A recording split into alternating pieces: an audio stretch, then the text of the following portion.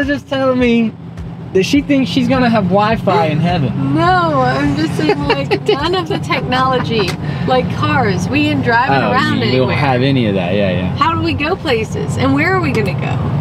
And, you know, you think too deep about it. No, just think about it for half a second. Like I just said, like, I think we'll just walk everywhere because there's no time, you know, it doesn't matter how long it takes to get anywhere. We'll just be like walking. I'm getting tired.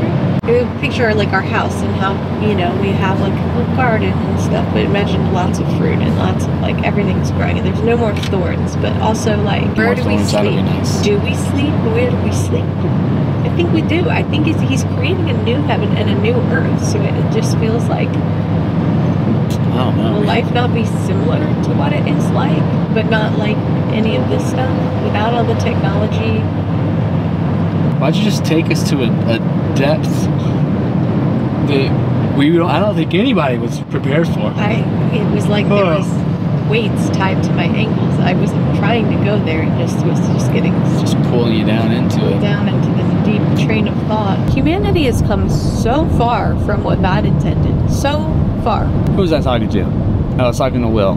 He was like, yeah, they're saying that, you know, you really need like to be outdoors like 90% or something like that for optimal blah blah blah whatever for health. I was like, when you really think about it, like we weren't ever meant to be indoors. We were created to be outside. That was like indoors wasn't a thing, and we made that. Well, they had dirt floors, so like even when you're in your home, you're grounded. You're connected to the earth. Like I read something out the other day that said that basically like your body's ability to heal itself and all of those things like is amplified when you are outside barefoot.